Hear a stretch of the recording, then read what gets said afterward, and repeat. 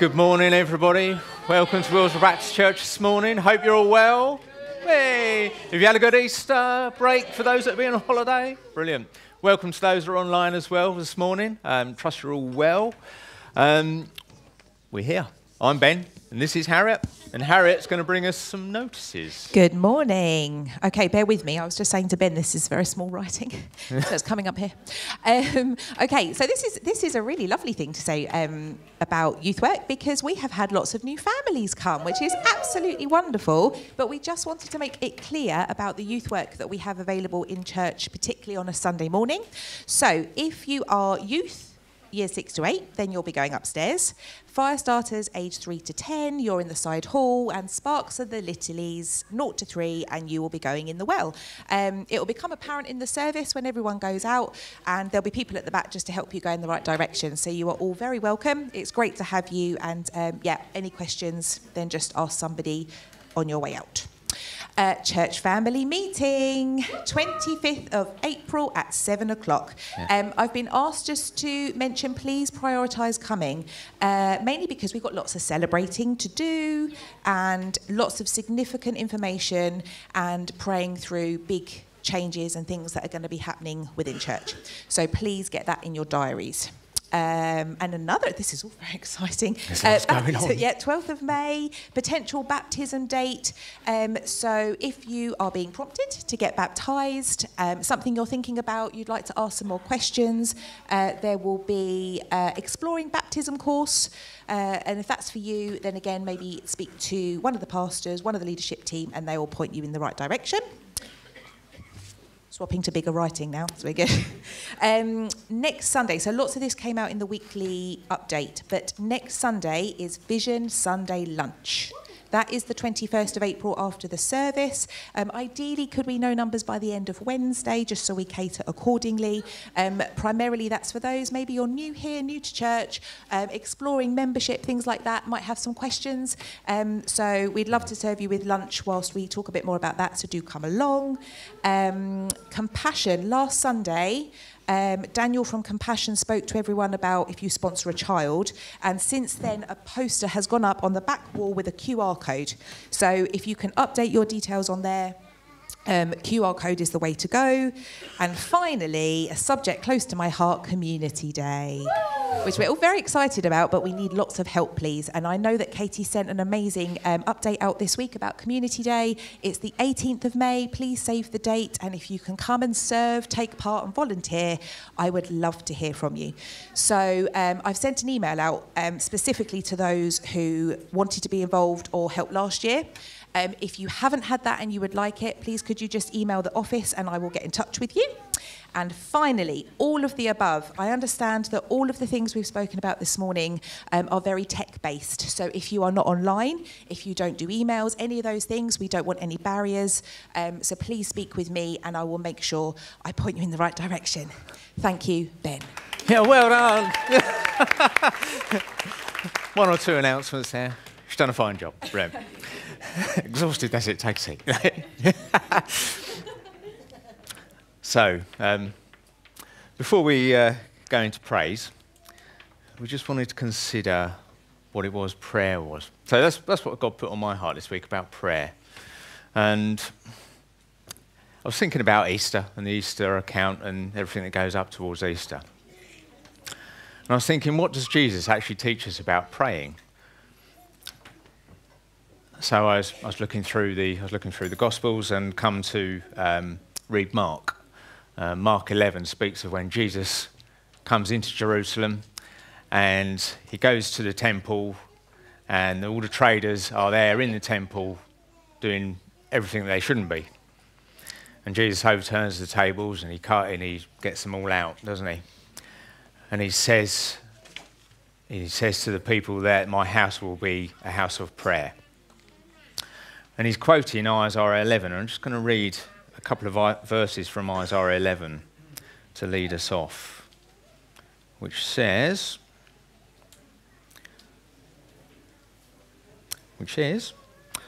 I will also bless the foreigners who commit themselves to the Lord, who serve him and love his name, who worship him and do not desecrate the Sabbath day of rest, and who hold fast to my covenant.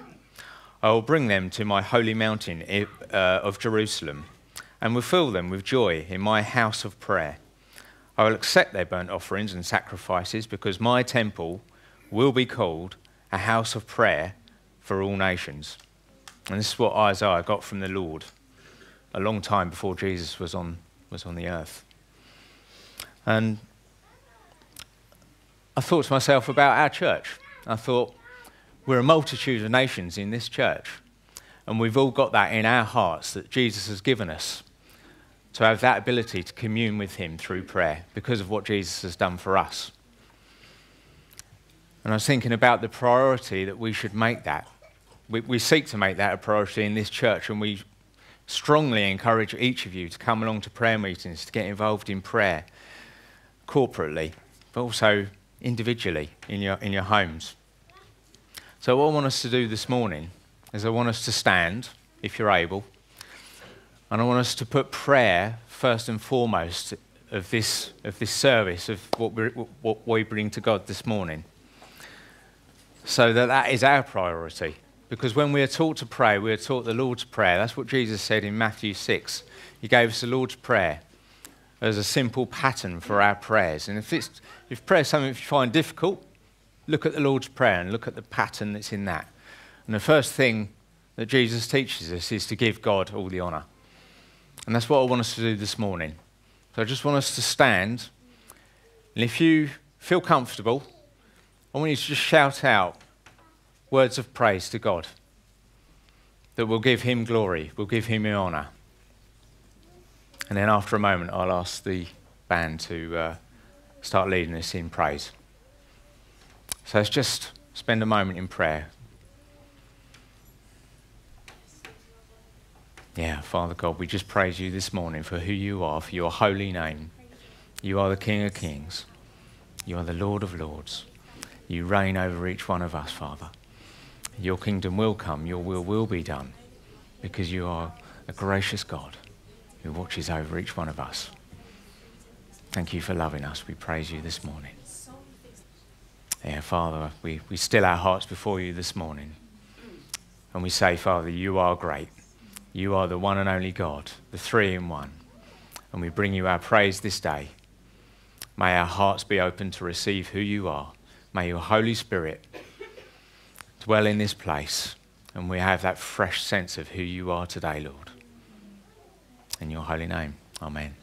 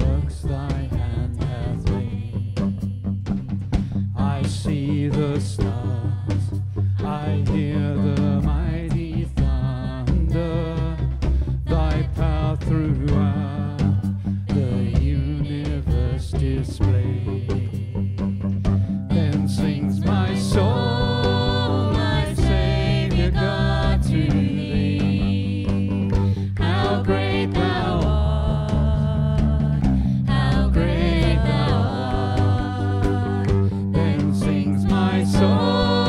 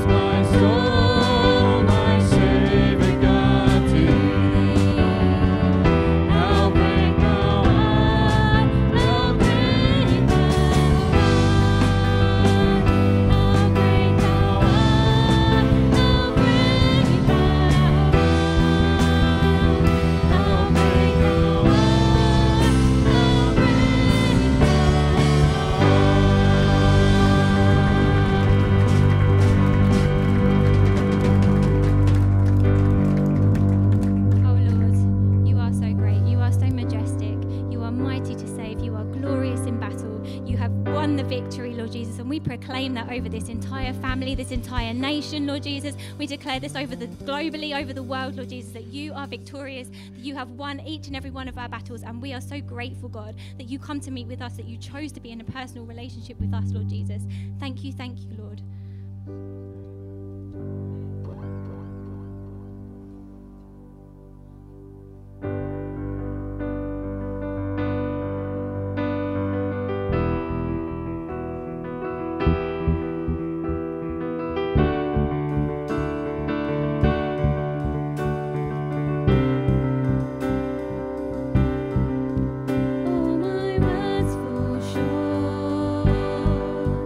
I've got nothing.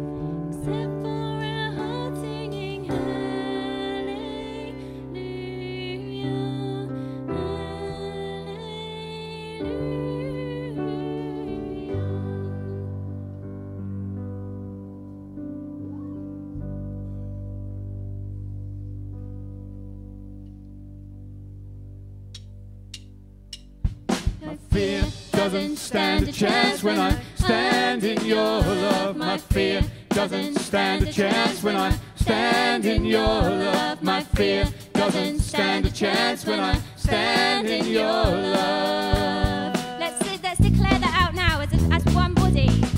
My fear doesn't stand a chance when I stand in your love. My fear doesn't stand a chance when I stand in your love. My fear doesn't stand a chance when I stand in your love.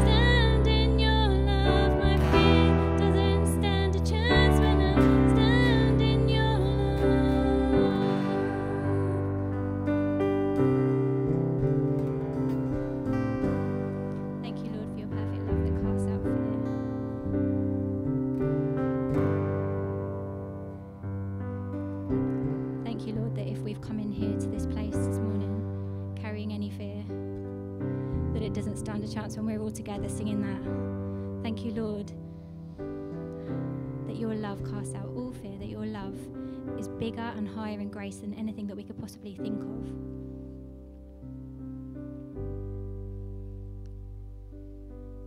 And Lord, we thank you that as we wait on you, you want to come and speak to us.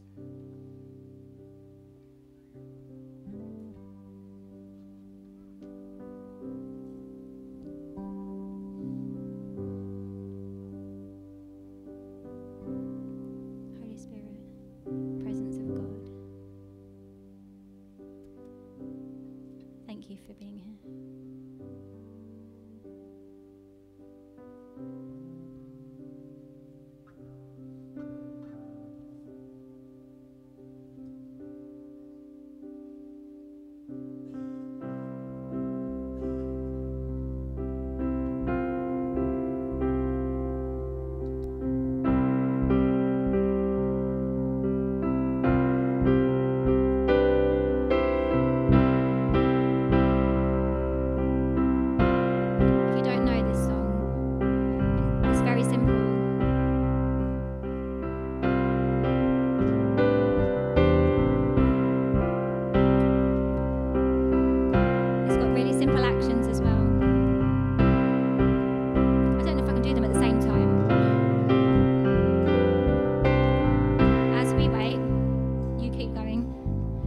Give you space to fill our hearts and minds today.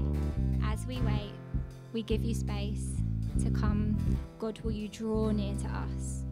And then it goes, open our ears, open our hearts, we want to know you. Open our ears, open our hearts, we want to know you. God, will you draw near to us? Okay?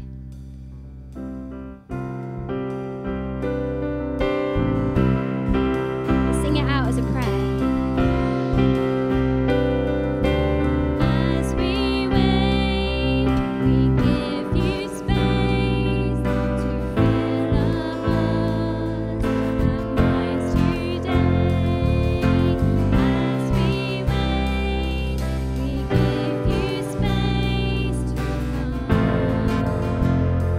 God, will you draw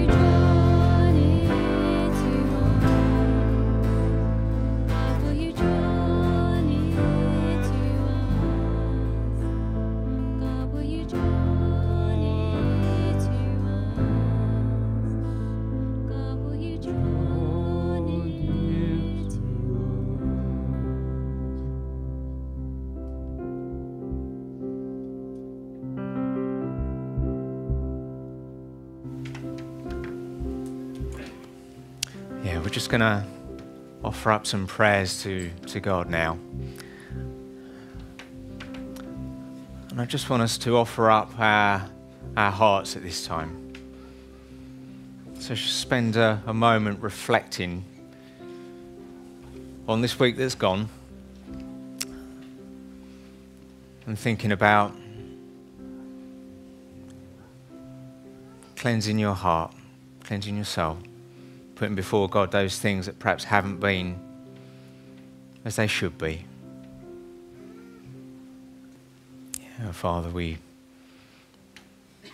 bow before you with repentant hearts, Lord, asking, Lord, that you would wash us anew, cleanse us, Lord, of those things that have not been right, those things that we thought might have said or done that are less than honouring to you, that don't say or speak of who you are.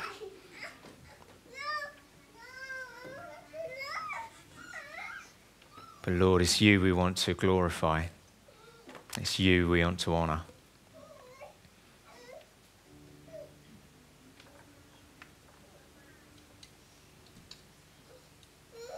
And in everything we do, Lord, in our being, may it be soaked in the Spirit of the Lord Jesus. You are with us, Lord, and we draw close to you so we will experience you in a greater and deeper way. Then we will know what your will is for our lives, Father.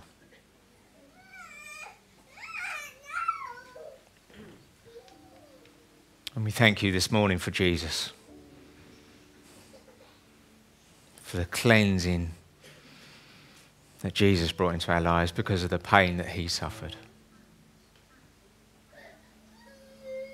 And we thank you, Father, for him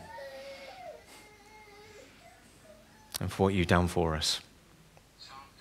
And we thank you, you've come back to life in amazing resurrection power, and that you are alive, and that you do rule, and you are over all, and you are controlling everything, even when we don't see it, even when we don't feel it. So draw us close to you to know that you are with us, so that when we're at work, when we're at home, when we're in the shops, when we're resting, that we will know that you are with us. Because we just want to speak of who you are. We want to speak of your glory and the power of Jesus over other lives, Lord.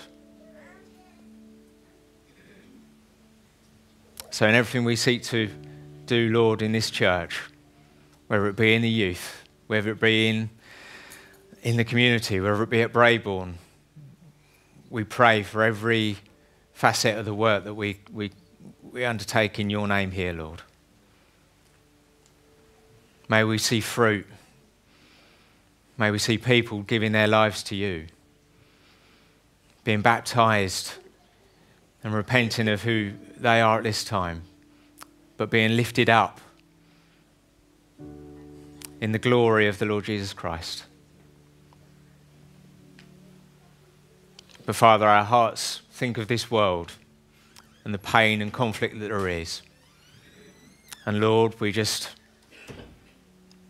particularly remember the conflict in Israel at this time. And Father, we pray that there will be protection upon those there, upon those that are living there, that there will be a resolution that can only come from you, Father, that comes into the hearts of those men and women that lead those governments. There will be reconciliation because of the love of Jesus. So come into that place in almighty power, we pray, and that you will be known.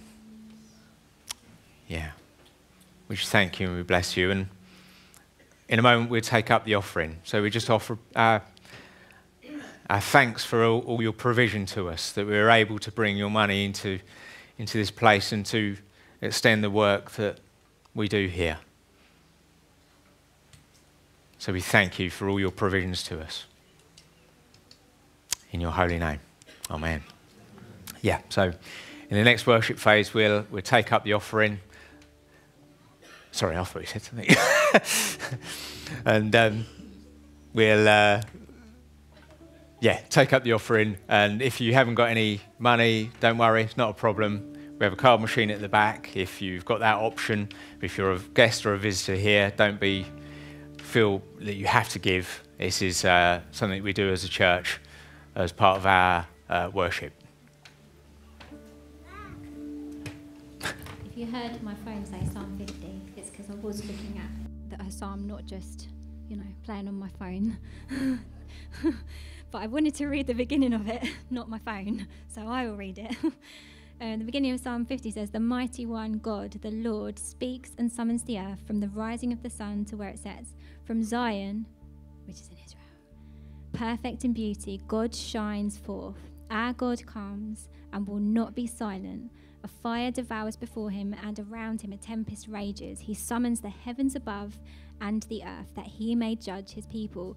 Gather to me this consecrated people who made a covenant with me by sacrifice, and the heavens proclaim his righteousness, for he is a God of justice." So that's kind of what I wanted to feed that into your prayer before you added in the offering bit. But it's just as relevant. If you can go home and pray Psalm 50 over what's going on in the Middle East at the minute, that would be incredible. Absolutely incredible. Because, there's people that we know there. There's people that we have connections with there. There's people that are there right now. And, we need God to shine forth in that place. We need for him to summon the heavens above into Israel, into Gaza, into the West Bank, into Syria, into Iran, into Iraq, into that whole Persian Middle East world. He is the only one that can do what needs to be done in that place. Humans have messed it up badly. And he can bring peace. So let's carry on in that vein.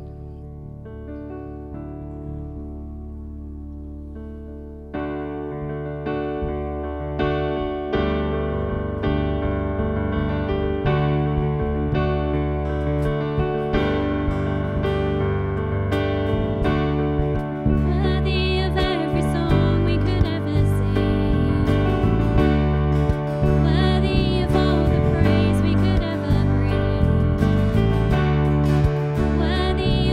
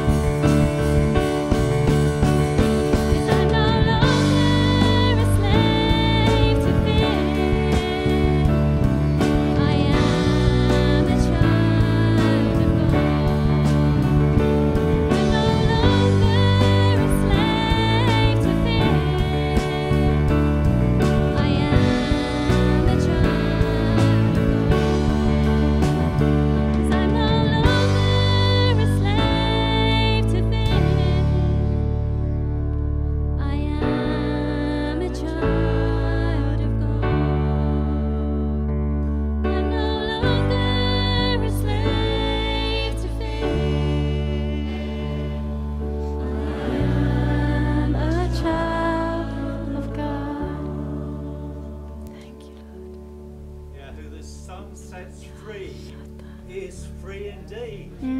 It's free indeed. Yes, Lord. Amen. Hallelujah. Hallelujah. Thank you, Lord. Yes, Lord. We thank you for your presence here, God.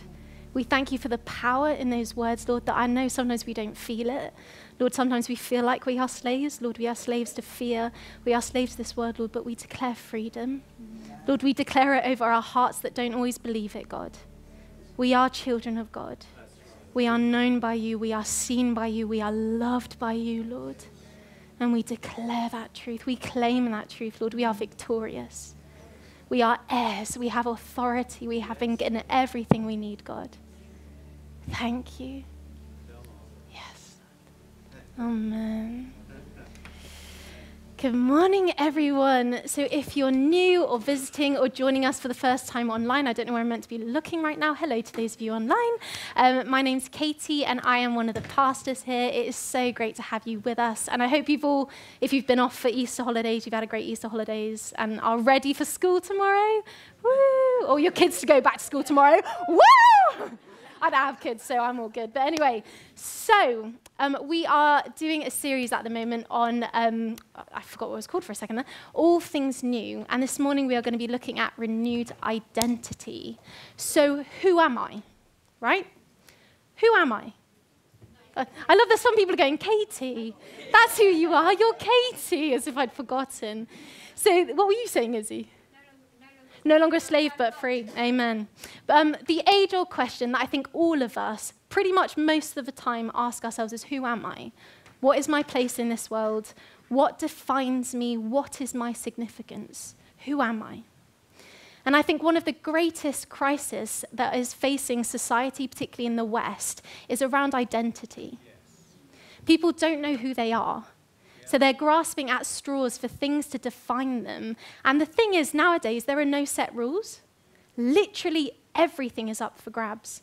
You know, not even gender is defined anymore. It's kind of whatever you feel like you can define yourself as. And the thing is, no wonder there is so much anxiety. Yeah. No wonder there is so much chaos out there. How are we possibly supposed to figure out who we are when truth is relative? There is no truth, right? There is nothing, right? How are we supposed to figure out who we are when literally everything is up for grabs? You know, there are no foundation of basics that we can build our identity on. There's just nothing. And it's like shifting sand. I don't know if you've ever tried walking up like a sand dune or, you know, like a bit of hilly sand. It's so hard because it's just shifting all the time. It's shifting under your feet. You're trying your hardest. You're really fighting against it to stand up and keep upright and not like an absolute fool falling on your face, right? And the thing is, as well, nowadays, everybody wants to be special, don't they? They want something that makes them special, something that makes them different, something that sets them apart from everyone else. And the thing is we need a firm foundation of knowing who we are to function, don't we? You know, or we struggle to flourish. We struggle because if we're constantly thinking, oh my goodness, who am I? And there's just nothing there, of course we're going to struggle.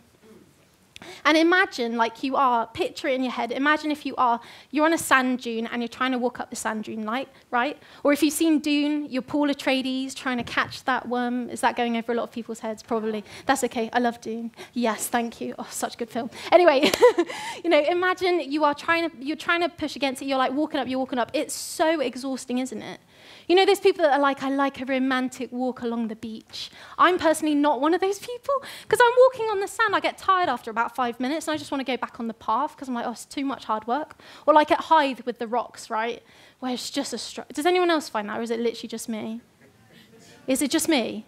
No, thank you. Sorry, I thought you were looking at me like, are you being serious, Katie? Like, you're so lazy. No, it's hard work. On that shifting sand, on the shifting rocks, it's just hard work. And when we have the path, you know, when we have a firm foundation, it's restful, it's easy, we can enjoy it, it's firm, and it's trustworthy. It's the same thing with identity. Unless we have a sense of identity that is firm, that is trustworthy, we're going to be flailing around, grasping at straws, trying to figure out who on earth we are, and what on earth is our place in this world.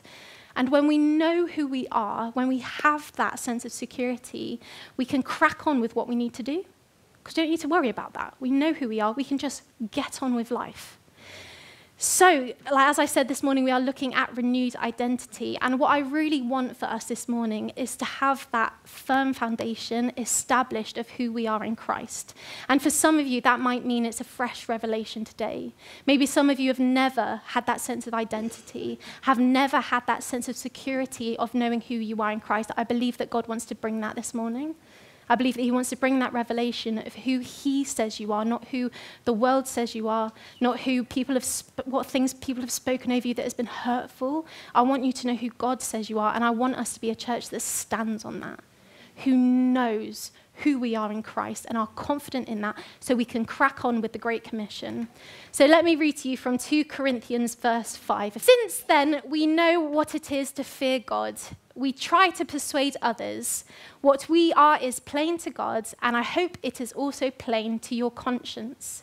We are not trying to commend ourselves to you again, but are giving you an opportunity to take pride in us, so that you can answer those who take pride in what is seen rather than what is in the heart. If we are out of our minds, as some say, it is for God. If we are in our right minds, it is for you. For Christ's love compels us, because we are convinced that one died for all, and therefore all died. And he died for all, that those who live should no longer live for themselves, but for him who died for them and was raised again. So from now on, we regard no one from a worldly point of view. Though we once regarded Christ in this way, we do so no longer. Therefore, if anyone is in Christ, the new creation has come, the old is gone, the new is here. This is from God, who reconciled us to himself through Christ and gave us the ministry of reconciliation. Hallelujah. That God was reconciling the world to himself in Christ, not counting people's sins against them, and he has committed to us the message of reconciliation. We are therefore Christ's ambassadors. As though God were making his appeal through us, we implore you on Christ's behalf, be reconciled to God. God made him who had no sin to be sin for us, so that in him we might become the righteousness of God. Powerful, isn't it? So I always think it's good when we chuck a chunk of scripture in there, it's good to understand what's going on, a bit of context around it, because while that is powerful in its own right, when we explain a bit more, it opens up the passage. So this was in one of Paul's letters to the church in Corinth. It's called 2 Corinthians, but it was unlikely to be his second letter to the church in Corinth. It was probably like his third or fourth or something like that. So Paul is writing to the church in Corinth. And often when Paul writes a letter, it's because there's an issue. You'll see that in some of his, he's like, oh, come on, guys. So Paul would have planted the church in Corinth. He's writing to them because something happened. And from the letters, we can infer that people were rejecting Paul because he wasn't a particular good speaker. I think sometimes we assume Paul was probably this amazing preacher. Apparently, he wasn't that great. He was okay, but he wasn't a particularly good speaker. He didn't have a lot of money. He wasn't particularly appealing in a lot of senses. Apparently, he had a monobrow, but I don't know how accurate that is. It's in the Apocrypha. Not that monobrows are wrong. Oh, no, monobrows are fine. They're a vibe. Anyway, sorry. Oh, I have a monobrow. It's all good. Anyway. Shut up, Katie. And he made tents to fund his mission. So he was a hard worker, right? And the thing is, the church in Corinth got caught up in the Christian preachers who were a lot jazzier than Paul. The jazzy people. And they didn't want to associate with Paul anymore because they were oh, he's not particularly appealing, but this guy, he's got fancy clothes and everything, Therefore, Paul here is encouraging them to take pride in them as they proclaim the gospel and teach from their hearts, when others that seem more impressive aren't necessarily preaching from their hearts, but maybe are just preaching to be seen or whatever it is. And we see that Paul, and we love it about Paul, Paul is compelled. And I love the word compelled. He's thrust into it. He cannot but proclaim the good news. He's compelled to preach the gospel and tell people about the death and resurrection of Christ. And he understands that the message is for all, literally everyone. And Paul goes on to say that he no longer looks at people from a worldly point of view. And this is really key. So the church in Corinth were dazzled, by those who looked great and sounded great, the charismatic types. And Paul is telling them that isn't always reliable. And it's so true, isn't it? I always say, never trust a charismatic person. It sounds awful, but it's the people, careful, yeah. I never trust those that they're very much like, oh, look at me, look at me. It's the people that are really passionate, but they're not pointing to God. They're sometimes pointing to themselves. It's just be wary of that. And Paul's saying, actually, don't look at people with worldly eyes. You know, the ones that are attractive or, I don't know, dress nice or whatever it is, look with the heavenly perspective. And that's really important, that we too, like Paul, should not look with our worldly eyes because they trick us. You know, people can trick us. Look at people through the heavenly eyes, through Christ's eyes. And actually, it's recognizing that the world saw Jesus through worldly eyes and they crucified him. The Son of God, they saw with a worldly perspective. We want someone to overthrow the Roman, occupation. We want a mighty, warrior. And they saw Jesus, who was humble, who was a servant, who washed feet. And they said, crucify him. So it's a good challenge for us. And Paul tells us that if anyone is in Christ, the new creation has come, the old is gone, the new is here. And I love how here he does a bit of a new sandwich, doesn't he? He's like, the new is here, the old is gone, the new is here. Yay, the new. And I just love how he does that. So in other translations, it says that if anyone is in Christ, they are a new creation. So as you hopefully realize, when we give our lives to Jesus, when we invite him into our hearts, when we invite in the Holy Spirit, physically, we don't change.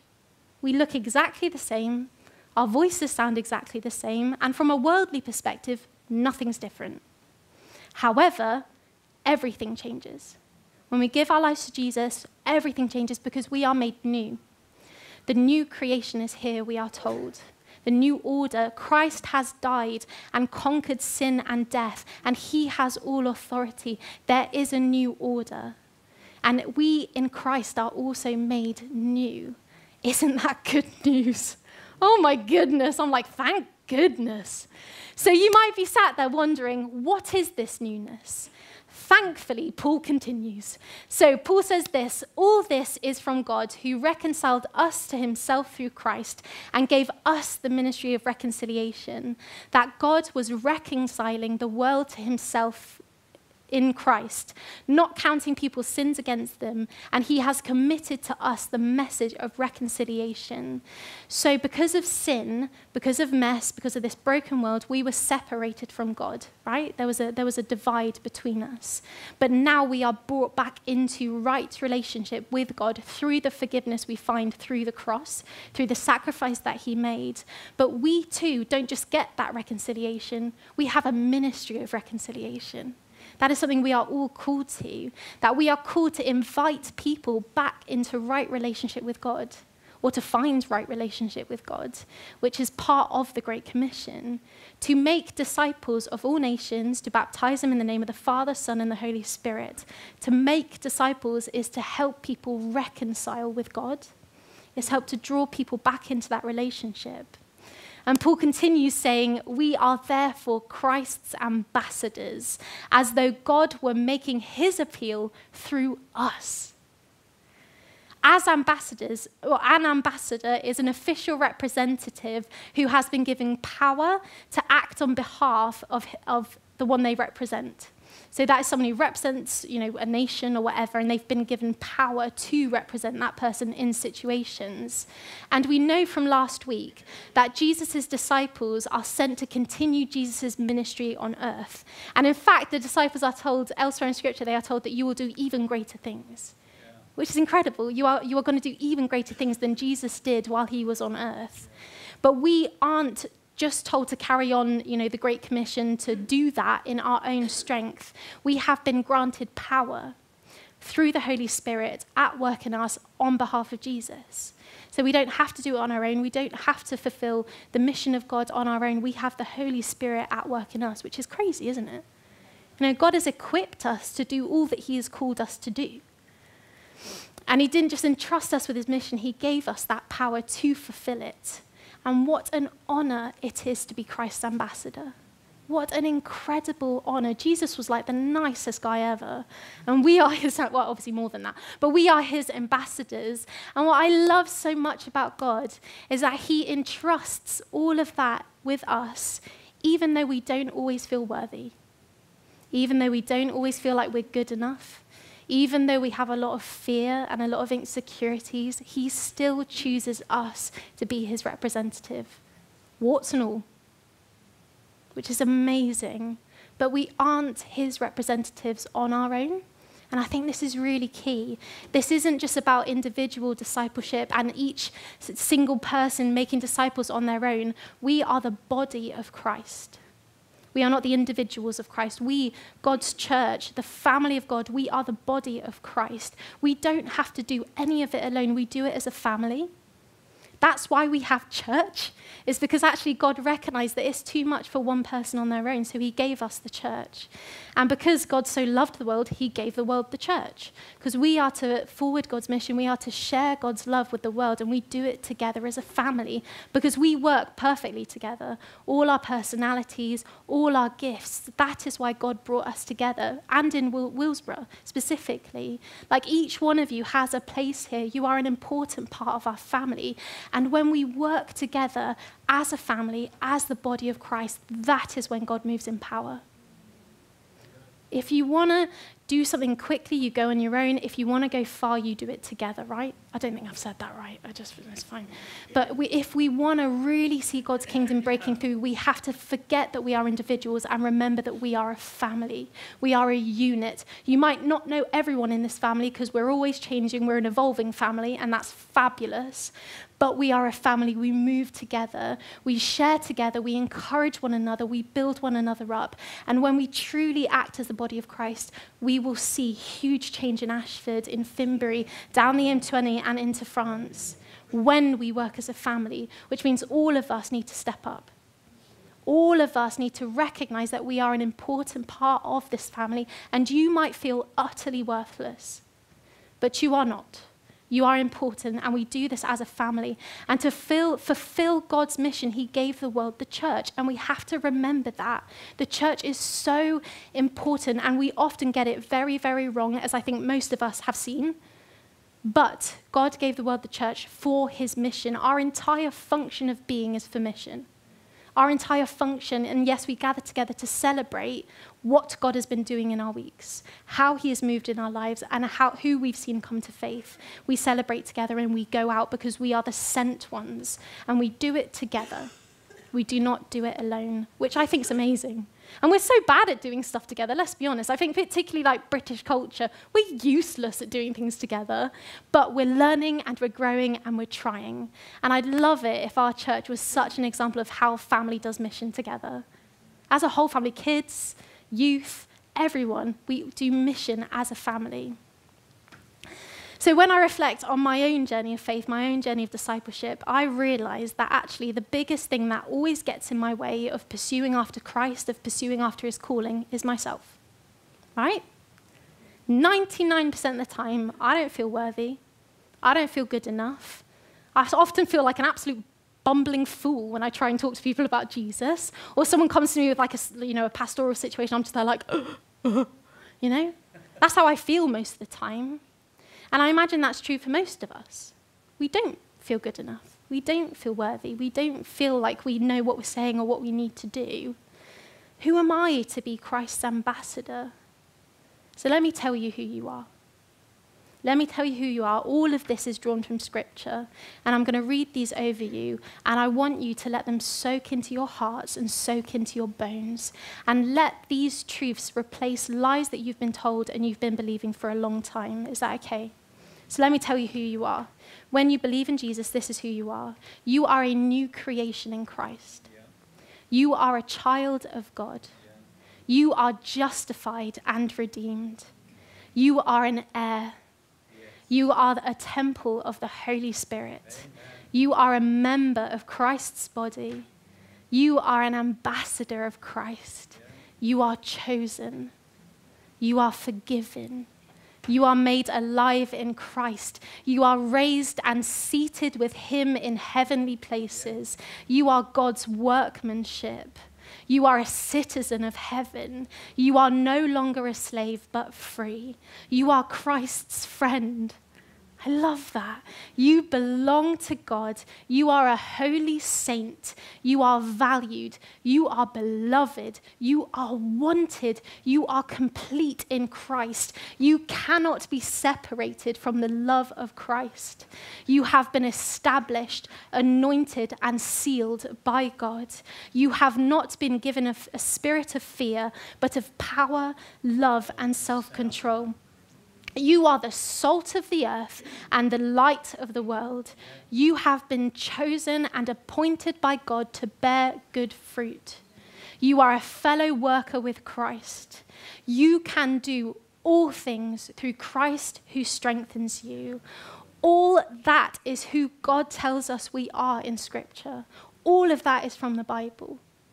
That is who God says you are. You want a firm foundation of identity, that is it. Because the world will lie to you. We lie to ourselves, but that is truth. And do we always feel that? No. But it doesn't matter what we feel. It doesn't matter what we think. What matters is truth. And what matters is that we stand on the word of God, and that is it. That is the word of God spoken over you, and you might be sat there going, oh, no, none of that's me. Rubbish.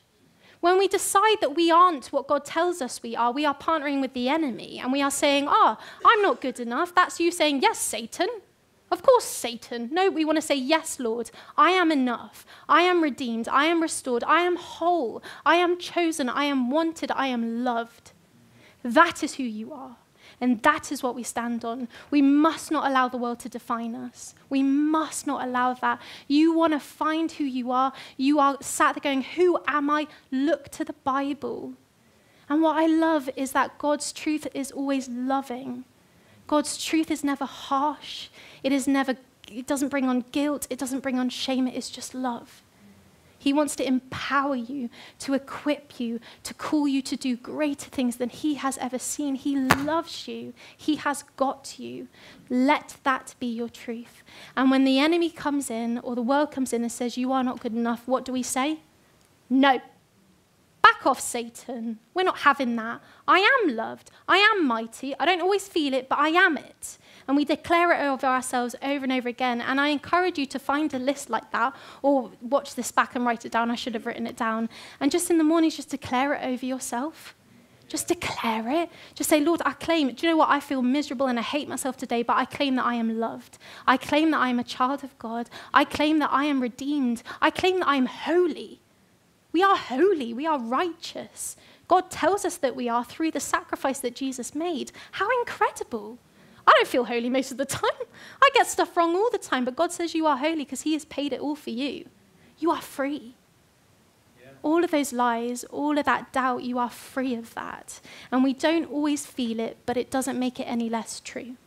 Okay? And when we know who we are, when we wear that truth of what God says we are, when we stand on that truth, then we can just crack on with the mission God has given us. Because we don't need to worry about ourselves. We're good. We know we're loved. We know we're established. We know that when people reject us and laugh in our faces, it doesn't matter because we're loved. It doesn't matter because the King of Kings, the guy who literally made the galaxies, made the universe, thinks you're spectacular. Yeah. So how dare we let the voices that tell us that we're not be louder? How dare we not believe in who God says we are? How dare we think we're not good enough when the King of Kings says that we are? And we need to declare that over ourselves. And I love it because Jesus knew who he was. He knew who he was. He knew his purpose on earth, and he did not need to make a big song and dance out of it. He not need to point out the fact that he was literally God incarnate. He didn't feel the need to point it out every 5 minutes, did he? He just got on. And from that place of truly knowing who he was, knowing he was loved, knowing he was empowered, he was able to serve. He was able to take the lowest position and wash people's feet because he didn't care. He didn't care what people thought. He didn't care if people were like, oh, only slaves do that. Jesus didn't care because he knew who he was. And when we know who we are, we can truly live for God because we have that confidence and assurance that we are loved, that we have life eternal, that we don't need to worry because he's got us.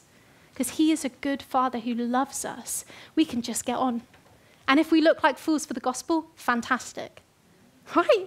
Great. Let's look like fools for the gospel, because we are loved and we are only put on this earth for a finite amount of time. There is a mission to be getting on with. There is a job to be cracking on with, and then we can chill out in heaven, right?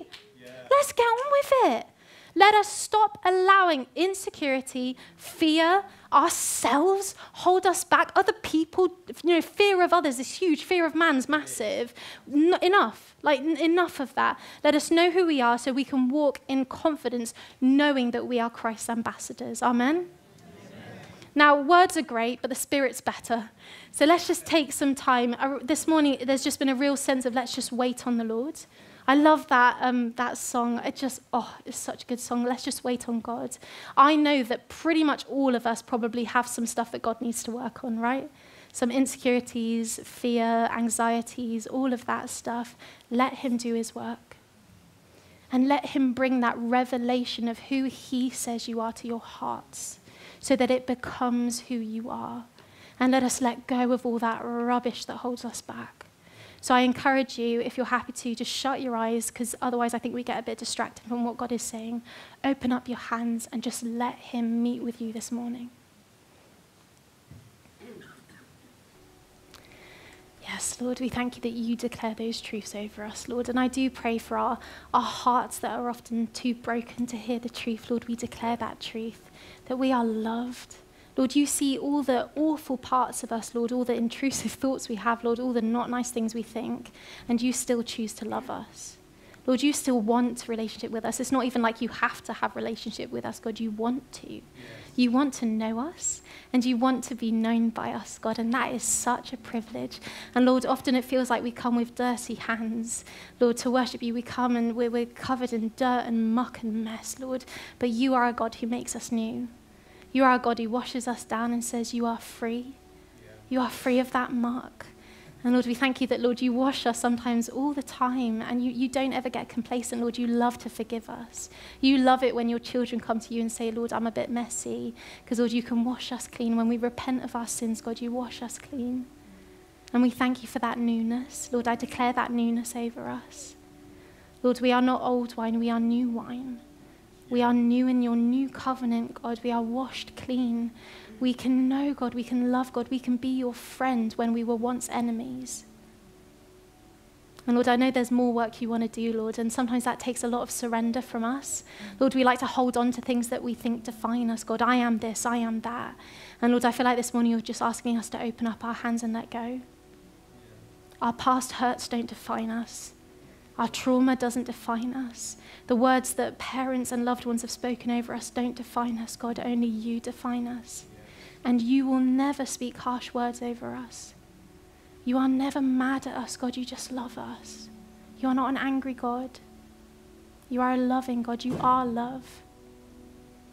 So, Lord, I pray in this next bit of worship, Lord, that we will just open up our hands to you. And, Lord, the things that we think we are, Lord, I pray that you will just say, that's not who I say you are. And you will speak into that, God, and free us of that. We welcome you, Lord. We welcome your Spirit. We welcome you now. We open our hearts. We open our minds. And we want to see you, Lord. We want to know you. Thank you, God.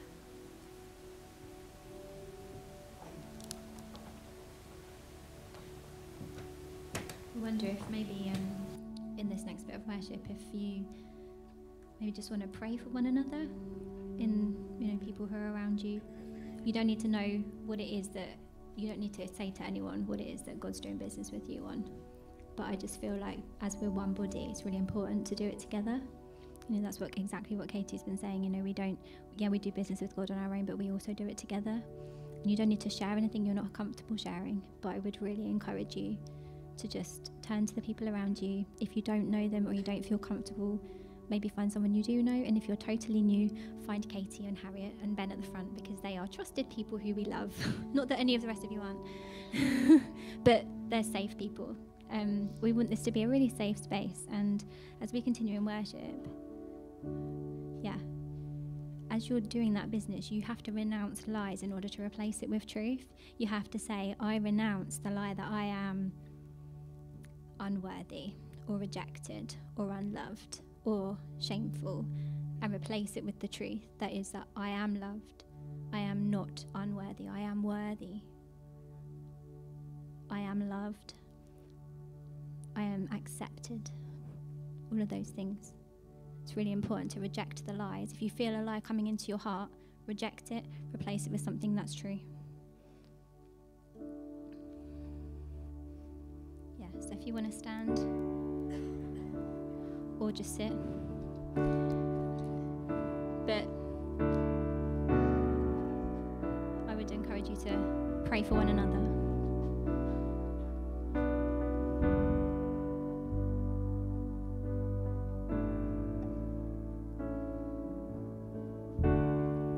In the crushing, in the pressing, you are making new wine. In the soil I now surrender,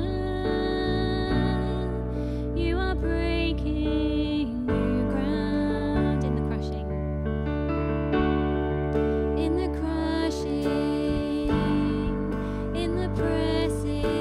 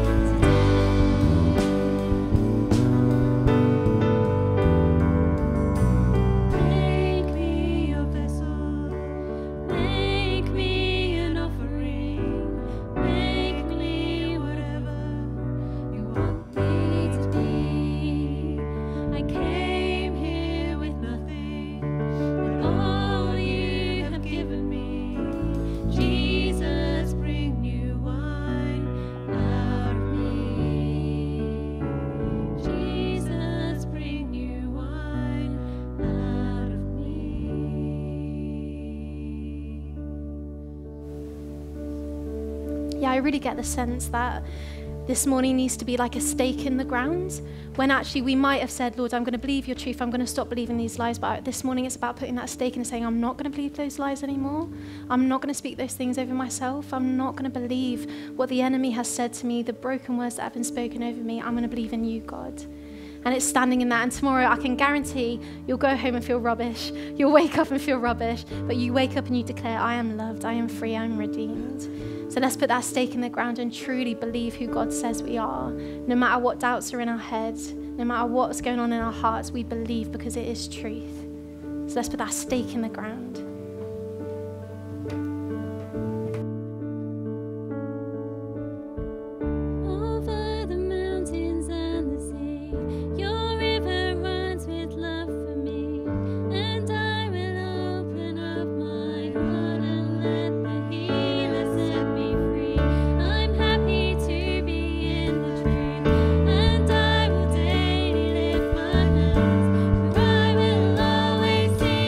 When you're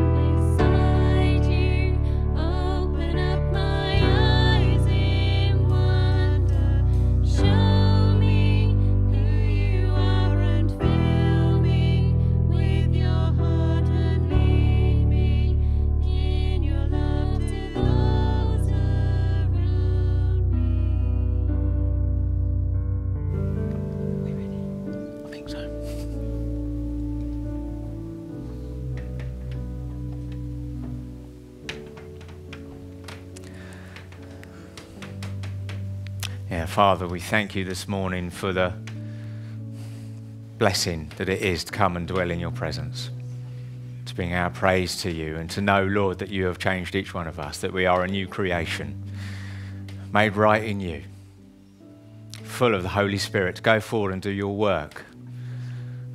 And Lord, as we seek those opportunities to share your love with others around us, may we go boldly, confident in the knowledge that you have gone before us to do that work, and that you are with us in whatever words, actions, deeds we find ourselves faced with this coming week. So we thank you for the grace and mercy of you, Father, and everything that you pour out in our lives. And may we know that and hold on to that as we go forward this day, today and forever. Amen. Amen. And yeah, Father God, I just want to add to that the strength is what Katie spoke to this morning about us being a family, and the importance in that, and that we're not in this alone and we've all got each other. And that coming with family comes team. And God, I thank you that we're a great team.